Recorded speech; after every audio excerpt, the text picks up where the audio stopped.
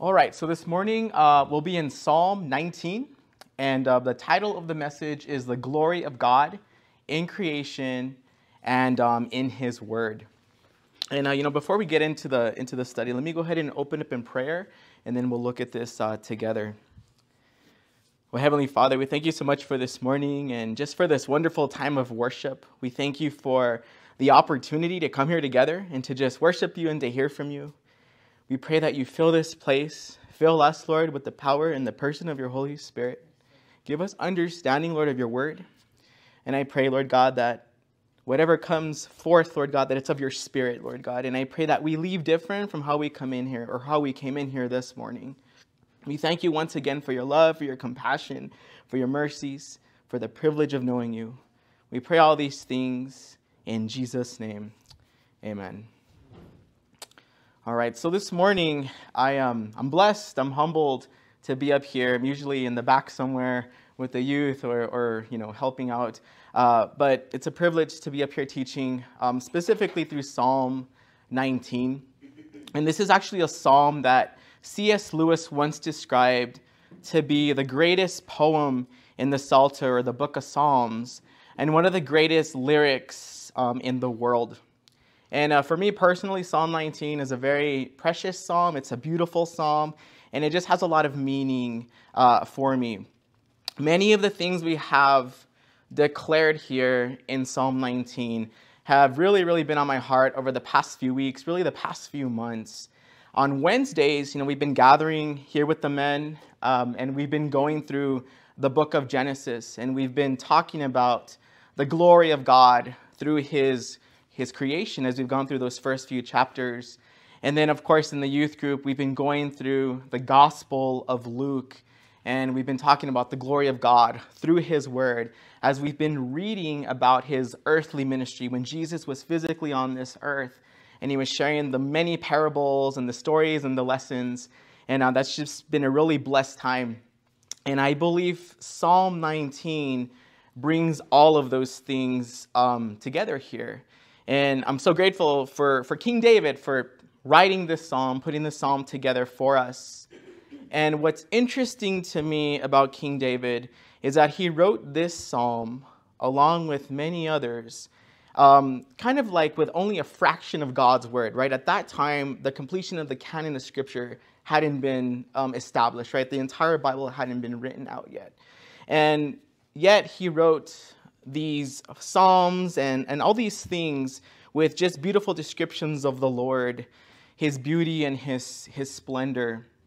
And for us in this room this morning, we're greatly blessed because we have the completion of canon, right? We have the entirety of God's word. There's nothing missing. It's all here. And we know that the Lord is perhaps more glorious than maybe King David even thought at that time. But because the word of God is inspired by him, we know that King David wrote exactly what the Lord desired him to write for us to read this morning. So before we actually get into the text, verse by verse, I'm going to go ahead and read the entire psalm, and then we'll look at this one verse at a time or a few verses at a time. All right, so Psalm 19. It says, "The heavens declare the glory of God, and the expanse proclaims the work of his hands.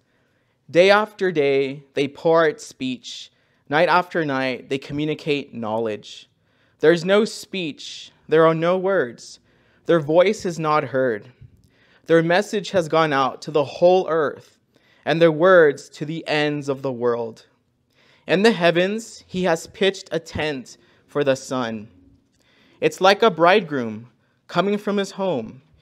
It rejoices like an athlete running a course. It rises from one end of the heavens and circles to their other end. Nothing is hidden from the heat or from its heat.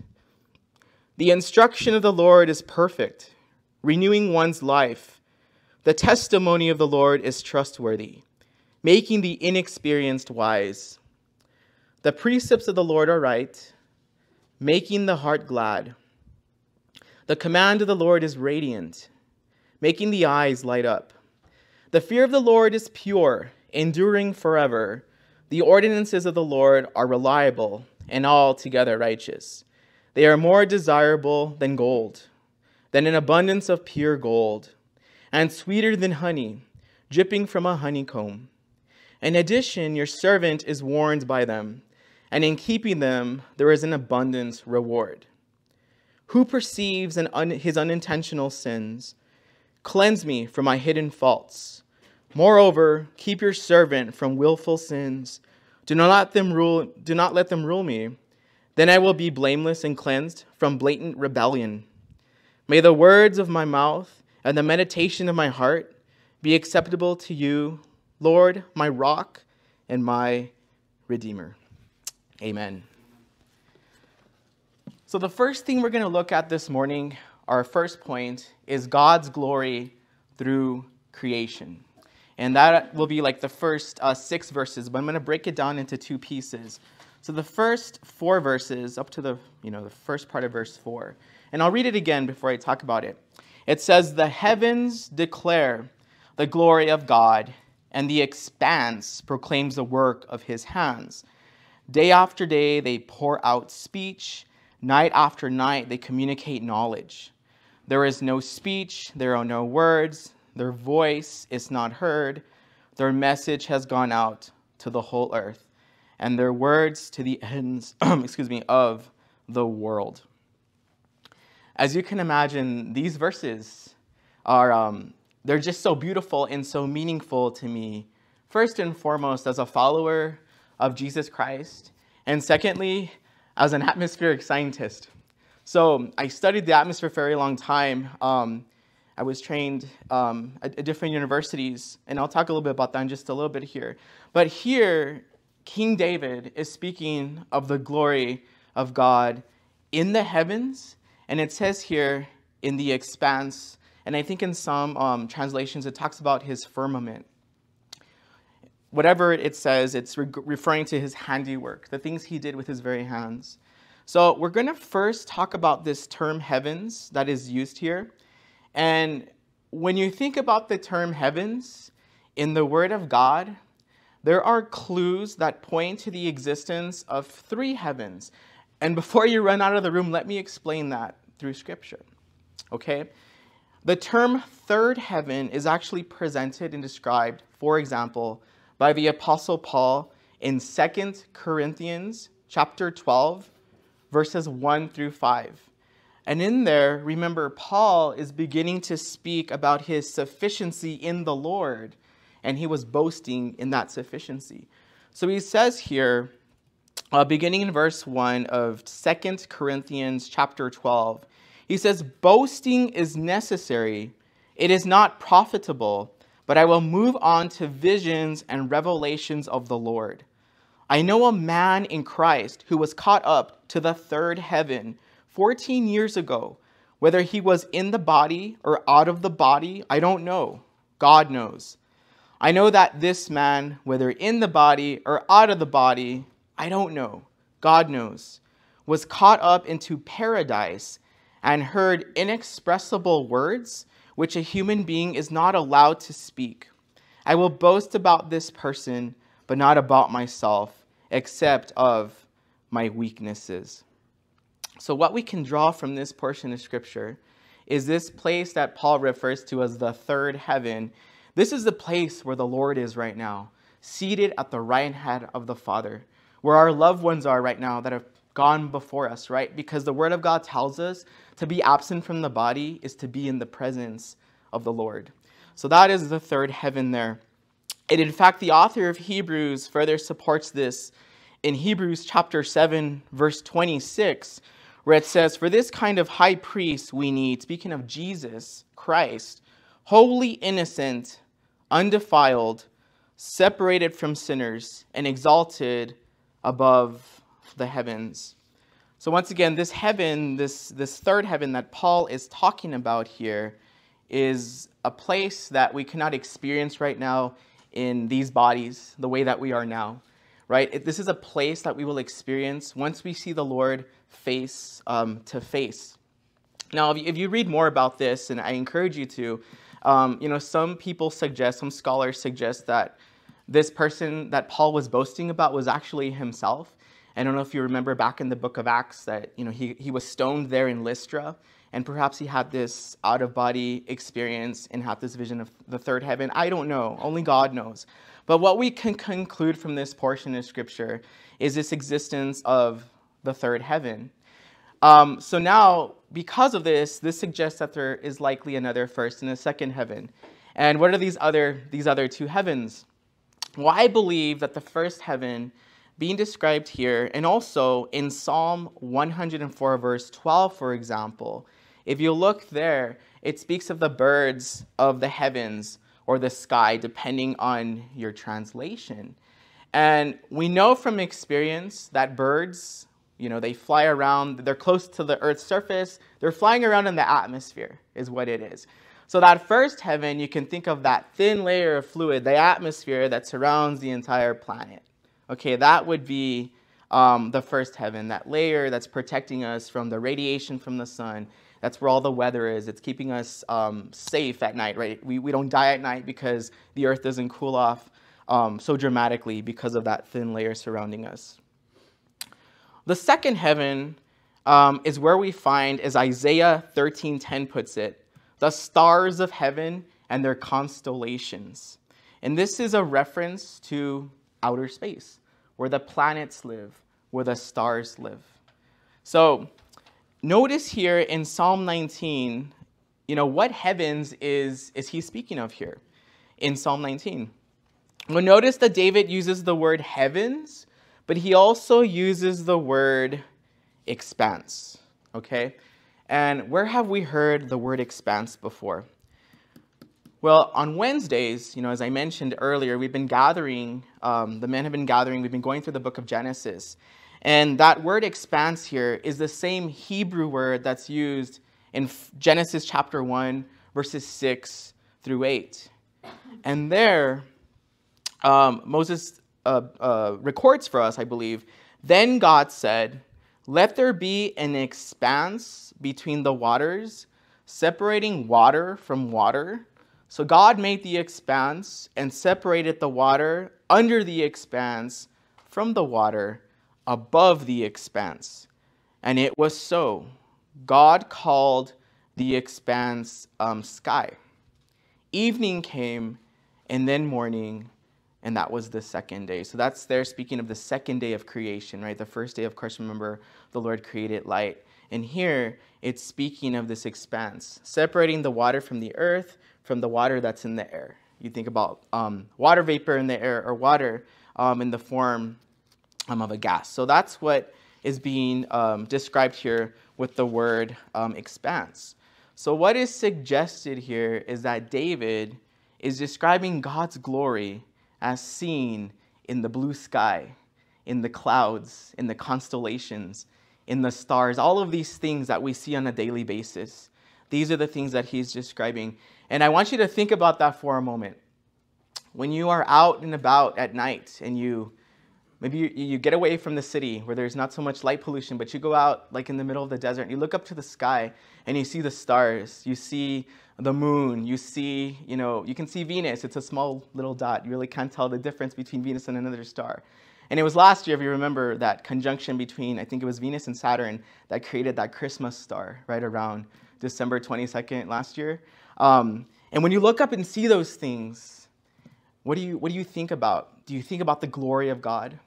We should be in awe because he created those things to remind us of who he is. So that is what we're seeing here being described, right? All of this should declare God's glory. Now, if you look at the second verse into that first part of verse 4, it says, "Day after day, they pour out speech. Night after night, they communicate knowledge. There is no speech. There are no words. Their voice is not heard. Their message has gone out to the whole earth, and their words to the ends of the world." So notice here that the sky, whether it's day or nighttime, they speak to us. They don't say words to us. But the sky, it reveals knowledge about the glory and the wisdom and the creativity of the Lord, his greatness. And the glory of God is visible for everyone to see, regardless of where you are on this planet. It doesn't matter your skin color. It doesn't matter your age or your political affiliation.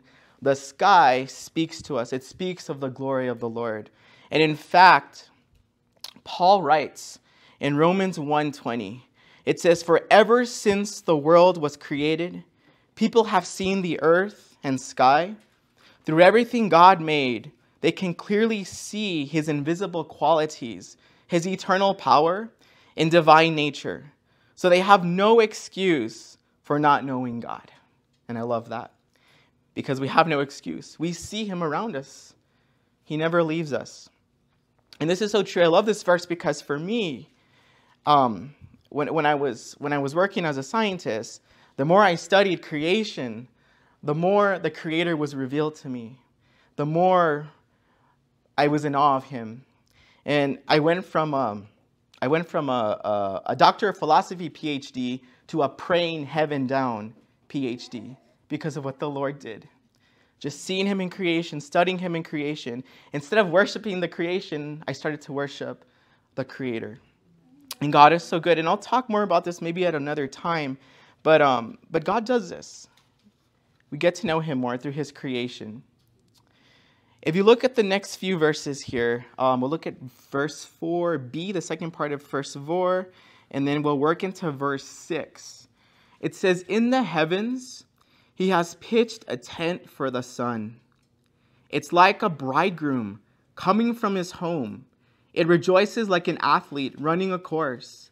It rises from one end of the heavens and circles to their other end. Nothing is hidden from its heat." So, and this is beautiful to me too. And I think Pastor Angel was talking about this a few weeks ago. Have you ever taken time to see the sunrise and the sunset? And here David is focusing now on the sun, this created entity that lives in the heavens. And when you think about the sun, here he's comparing it to a bridegroom or to an athlete, right? And when you look at the sun rising, and I know here in El Paso, it's all about perspective. We have this huge piece of granite cutting the city in half, right? You got the Franklin Mountains. So if you're on the east side of the mountains, you see a beautiful sunrise from the horizon, and then it sets behind the mountains. But if you live on the western side of town, you see the sun rising behind the Franklin Mountains, but then you see a beautiful sunset on the other side, right, where the horizon is. So you see this really cool, arc or trajectory that the sun sets from the east to the west. It has this cycle. And the Lord here, through David, is comparing it to a bridegroom, rather, and an athlete that is running his race. And we have some good athletes in here, some good runners in here. So just like the sun, right, we run that course, we run that trajectory, and that's what the sun does. And once again, for all to see, there's nowhere, unless you're in the ground, of course, or in a cave, where you don't see the sun, right? So notice here that he also says that not even the depths, right, or nothing is hidden from the sun, rather, is what I'm trying to say here. He says this here in that second part of verse 5, right? It's actually the last part of verse 6, where it says, "Nothing is hidden from its heat." And we know that, right? Nothing is hidden from the sun's heat. If you're new to the area, or maybe you've lived here your entire life, June and July are very unpleasant because of the heat of the sun. You can't hide from it. I mean, you can go inside and turn on your air conditioning, but when you're outdoors, the heat of the sun, you can't hide from it. And it's true when I was thinking about this, because even in the ground, all the heat that's heating the earth, it makes its way into the ground. So absolutely nothing is hidden from the Lord's heat. And it kind of reminds me of what the author of Hebrews tells us, where he says that nothing will be hidden from the Lord, like everything will be exposed. And that's very symbolic of what we see with the sun. And I don't know, it's just awesome. We're in awe of the Lord and what he has created and what he's done through this creation. So in the next several verses, and we'll spend a little bit of time in these next several verses, we're going to see a shift here, where now we're going to look at the glory of God in his word. Okay, the glory of God in his word.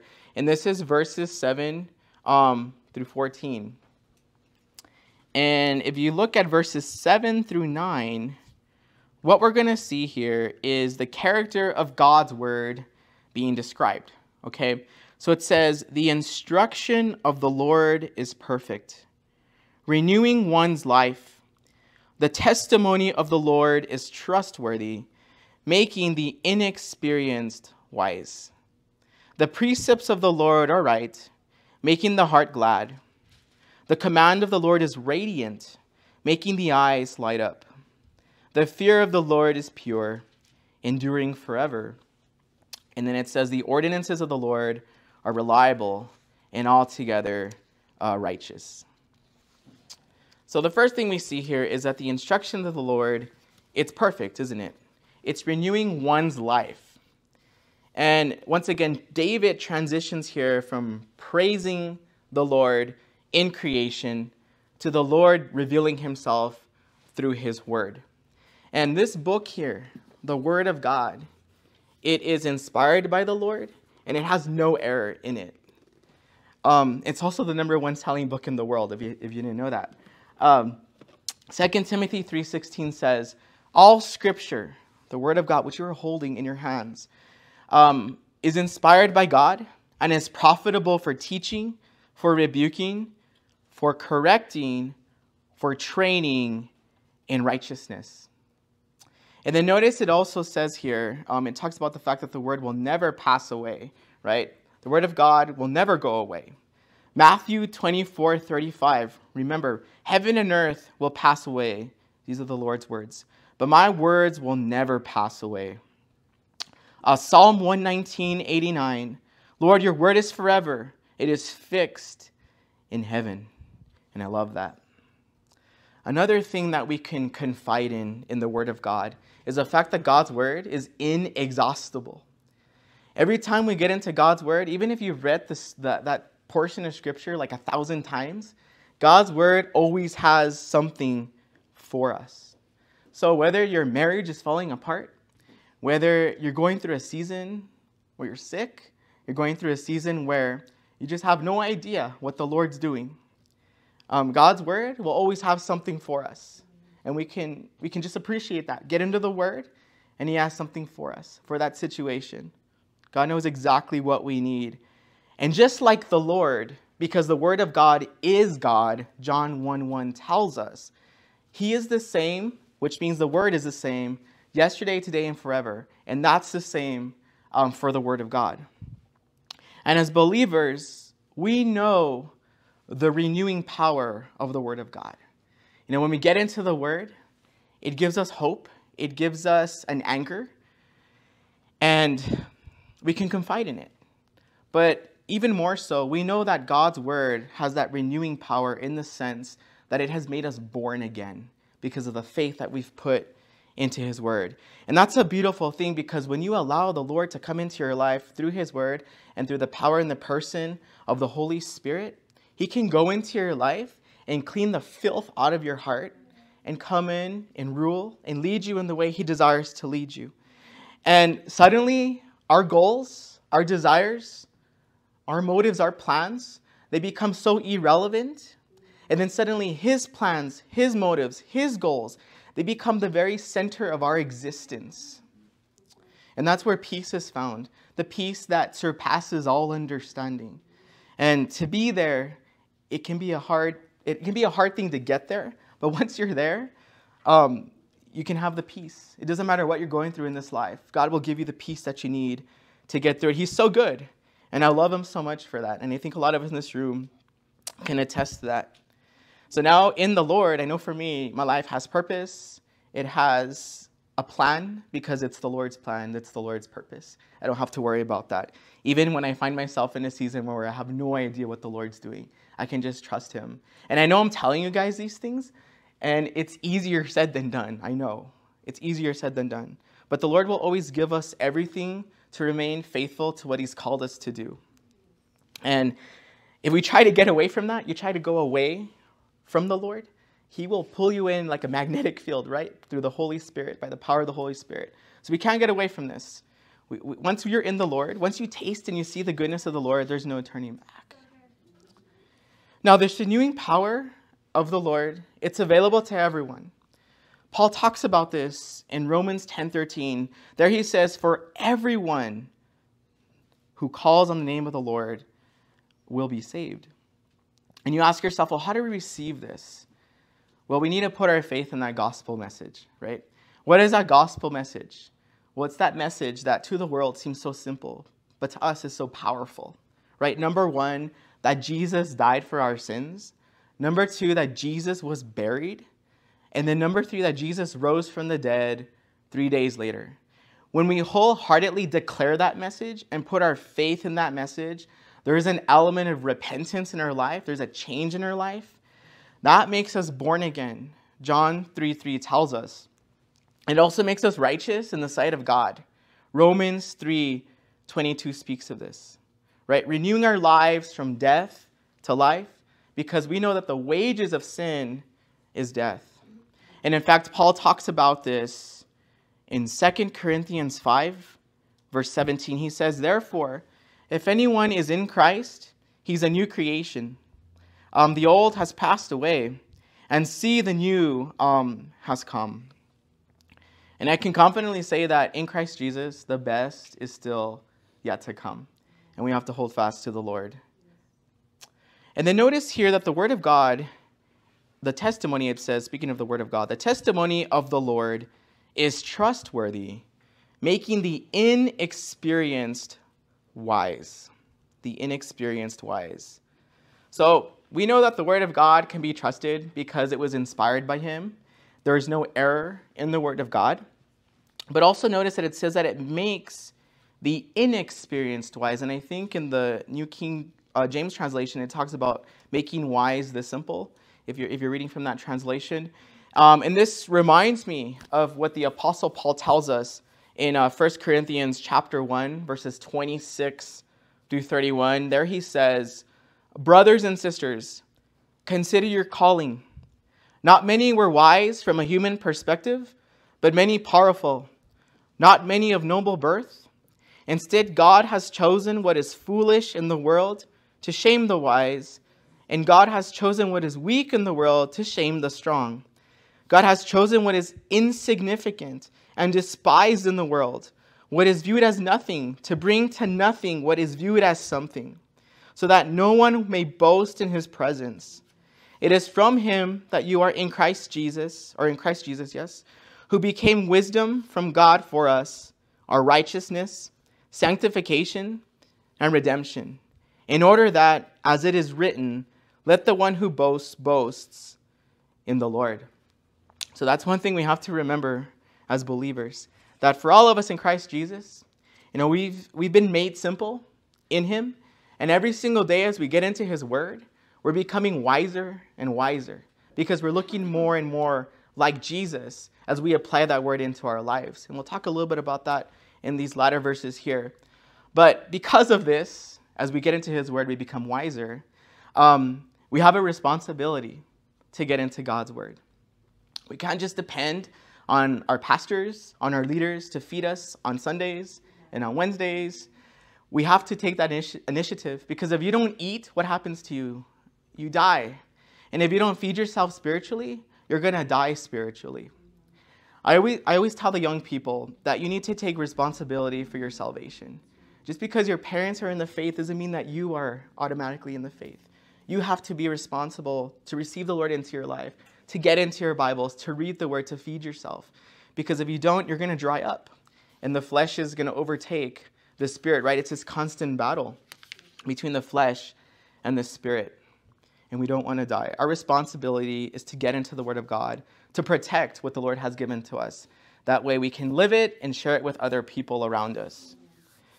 So it also says here that the precepts, of the Lord are right, making the heart glad.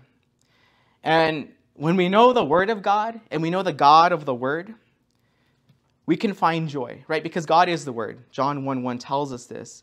As I mentioned earlier, his truth and in our relationship with God as he is revealed through his word, right? It's through his word that we know him, we get to see him.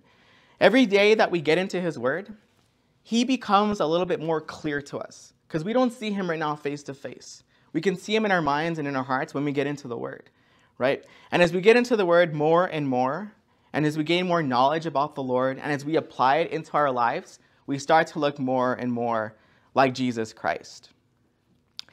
And then notice he continues and he says, the command of the Lord is radiant, making the eyes light up.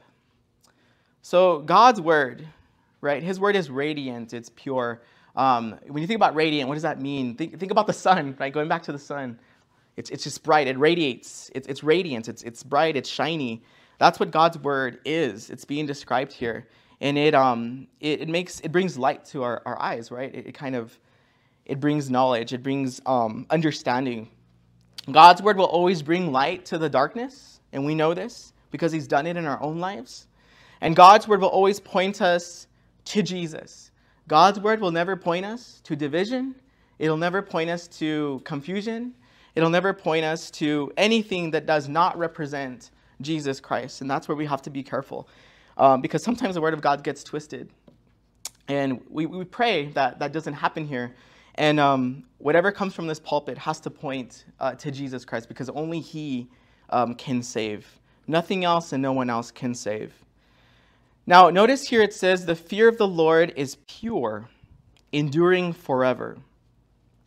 And we know from the Proverbs that the beginning of wisdom, right, fear is the beginning of wisdom, right? And here, we know that God's word will endure. We know that it'll last forever.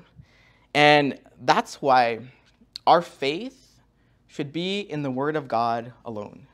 And yes, you think about how the Holy Spirit can manifest healings and miracles, the different gifts of the Holy Spirit, which we believe are still occurring today. Our faith should not be solely in those things because those things will pass away. But the word of God is going to be here forever. It's going to last forever. And that's why our faith should be in the word of God. And then notice David closes this section off here. He says, the ordinances of the Lord are reliable and altogether righteous. And we know that that is certainly true, right? God's word is reliable and it's righteous. God's word will never let us down. God's word will never fail us like man does, right? And that's why we have to confide in God's word. And then notice here in verse 10 and verse 11, there he's going to talk about the value of God's word. He writes, they are more, speaking of the words of God, they are more desirable than gold, than an abundance of pure gold, and sweeter than honey, dripping from a honeycomb. In addition, your servant is warned by them, and in keeping them, there is an abundant reward. And of course, we know, just like David, we need to have a longing and a desire for more and more of God's word. We should desire God's word more than the most valuable thing in the world right now. In those times, gold and honey were a very prized commodity. They desired those things. But David is telling us here that the word of God is more valuable than those things. And we, once again, I mentioned this earlier, we have the responsibility to get into God's word, seeking him. And unfortunately, a lot of times we don't make time for God's word. And what I've learned over the years is if something's important to you, you're going to make time for it. And God's word has to be important to us because all of us in this room, we are as close to God as we choose to be. And that's why we have to get into his word. Do it early in the morning, right when you get up, before you get your day started. That's what I have to do because then the world starts to contaminate my mind and my heart. And I have to get into the word. That way I have the tools and the instruments to help me get through the day, in addition to the Holy Spirit and prayer and brothers and sisters in Christ that you can rely on. Now, I don't know how many of you eat honey in here. I know some people are allergic to honey.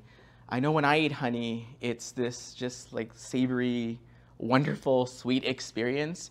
And it's so sweet. But here, David's telling us that the word of God is even sweeter than that. It's even sweeter, and I was thinking about this, it's even sweeter than that sweet tea from Whataburger, which they don't sell at In-N-Out, but they have a Whataburger.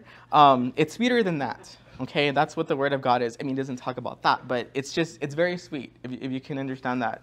And certainly when you taste and you see the goodness of the Lord, there's no turning back.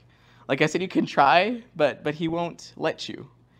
And then notice that in verse 11, David, he proceeds to give us two reasons why God's word is so much more valuable than these things, gold and honey.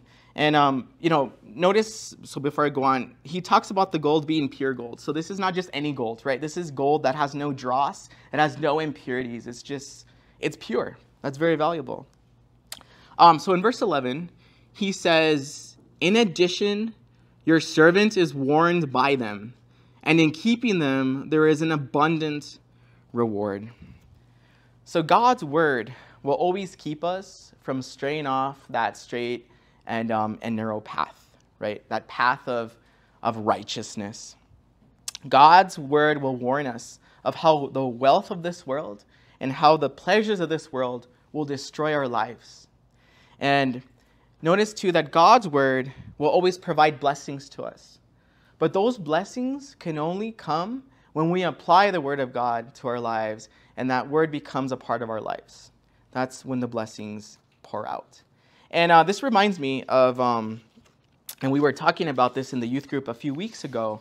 There in the Gospel of Luke, in chapter 11, there Jesus is like in the midst of his earthly ministry. He's on fire. He's preaching parables. He's preaching teachings. He's making a lot of people angry. He has a lot of followers. You can imagine what that would look like on social media nowadays, right? But anyways, Jesus is there. He's preaching. And then there in Luke 11, verse 27, a woman from the crowd shouts out, and she says, "Blessed is the womb that bore you and the one who nursed you." But then Jesus says, rather, blessed are those who hear the word of God and keep it. So it's not enough just to be a hearer of God's word. We need to be doers of God's word. And in fact, in the epistle of James, James talks about that very thing. All right, and then notice, and I'll read verse 12 and 13 in just a second here, but the word of God also gives us a desire for inward cleansing, And as we know from David, there were many instances when he needed that, right? And we do as well. So it says in verse 12, it says, "Who perceives his unintentional sins? Cleanse me from my hidden faults." Now, when we read God's word, when we think about God's word, and just how holy and how just and how perfect God's word is, we quickly realize those hidden things in our lives, those sins that maybe we were doing that were done unintentionally, right? God's word begins to expose those things. And as God's word exposes those sins in our lives, because only God's word can do that, it gives us the opportunity to ask the Lord for forgiveness. And God is so good because he provides that forgiveness. If you look at 1 John chapter 1, verse 9, and I like to think of this as the Christian bar of soap. It says, "If we confess our sins, he is faithful and righteous to forgive us our sins and to cleanse us from all unrighteousness." And this is something that we have to do daily, right? We get dirty daily. And we think about it just on a normal basis. All the dust we bring into our house and, the pollen, all those things. And similarly, as believers, spiritually, we get dirty because we're in the world. We're in the midst of the darkness. And we have to remember, though, that every single day, we are going to fall short of God's glory. Paul talks about this in Romans 3:23. And as his word exposes these shortcomings, we know, as the word of God tells us, that we can come boldly to the throne of grace. And that's because Jesus came onto this planet and he experienced everything we experienced, though he was sinless. And that way, as we come boldly to the throne of grace, he can provide that mercy to us. Now, we're not going to be sinless on this side of heaven, but we should desire to sinless on this side of heaven because we're not going to be perfected until we see the Lord face to face. And then in verse 13, it says, "Moreover, keep your servant from willful sins. Do not let them rule me. Then I will be blameless and cleansed from blatant rebellion. And I love this because not only should we be asking the Lord to forgive us of those sins that, are being exposed daily as we get into the Word of God, but we should also be asking the Lord to keep us from those sins, those habitual sins that used to be our stronghold, that the Lord would remove those desires from our lives, right? Because those things knock on the door every single day, and they can take us hostage again, and we have to be careful. And I know this is easier said than done. And that's why we have to guard our hearts, because that's where all the problems result from. We have to guard our ears, our eyes, all of those things. And that way, those things don't infiltrate into our lives, become part of our character, become an action, and then turn into sin. And then notice here in the last verse, verse 14, and I love this because here we see a prayer of surrender and for purity. And this verse here, when I read it, it just reminded me so much. It was very reminiscent of Psalm 51. If you remember there, David's plea to the Lord as he was broken. He came to the Lord with a broken and contrite heart, right? After being confronted by the prophet Nathan for his adultery, his act of adultery with Bathsheba, and in the murder of her husband Uriah.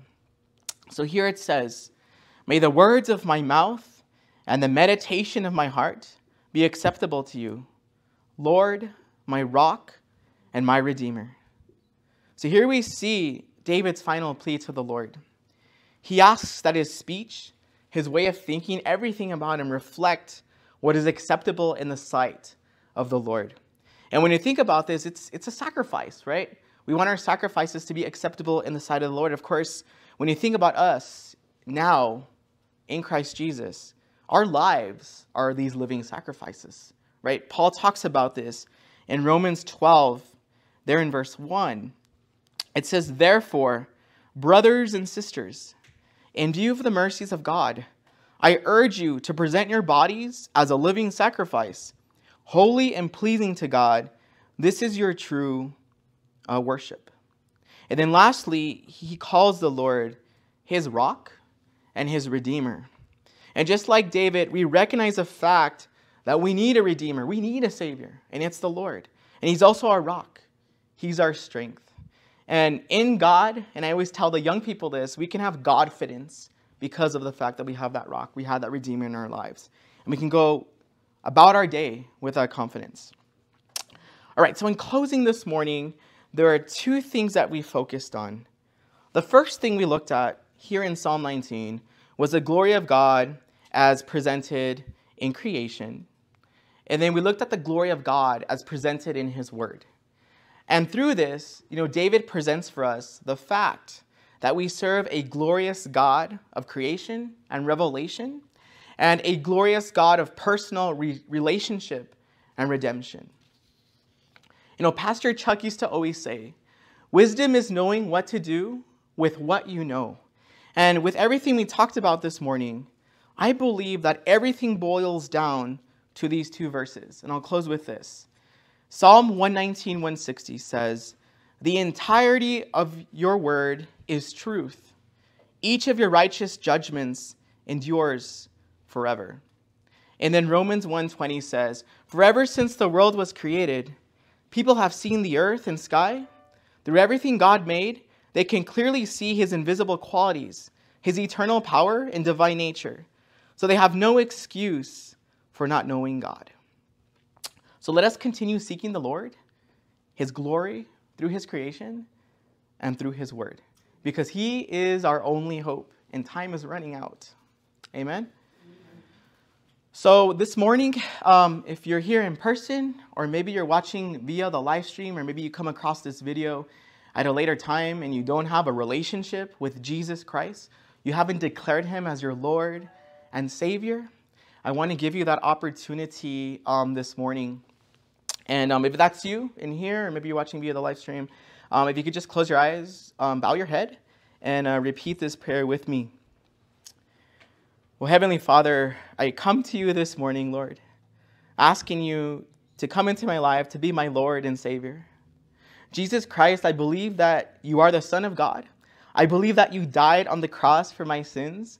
I believe that you were buried, And I believe that you rose from the dead 3 days later. I recognize that I am a sinner and in need of a Redeemer, a Savior. Forgive me of my sins. Come into my life, fill me with your Holy Spirit, and use me for your glory. Amen. If you prayed that this morning, we want to welcome you to the family of Christ. And, the Word of God says that I can assure you that there are angels celebrating on your behalf this morning. And if you're watching via the live stream and you just want more information, maybe your next steps in this new walk with the Lord, please, you can leave a comment, you can call the church, leave a message, or come visit us. We meet on Sunday mornings at 10 a.m. here at the intersection of Hondo Pass and Gateway South. And if you're watching via the live stream, I want to thank you so much for spending some time this morning, worshiping the Lord with us, and just hearing from him through his word. We love you, and we're praying for you, and we hope to see you again soon.